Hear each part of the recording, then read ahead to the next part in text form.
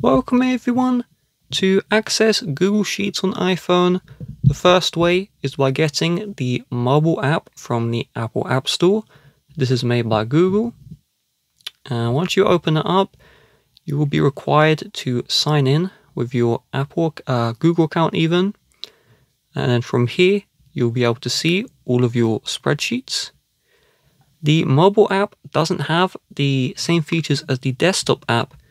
So if you need the features from the desktop app, you will need to get the Google Chrome browser from the App Store. This is made by Google and it's free.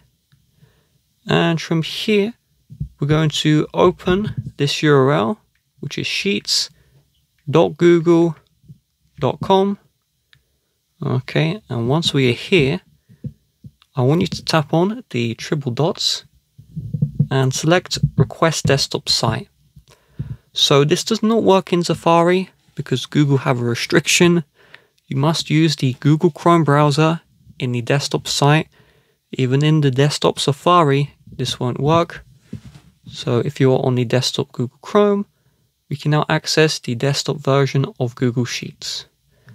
Do note, as this is a desktop website running on the mobile, this may be slightly glitchier than normal.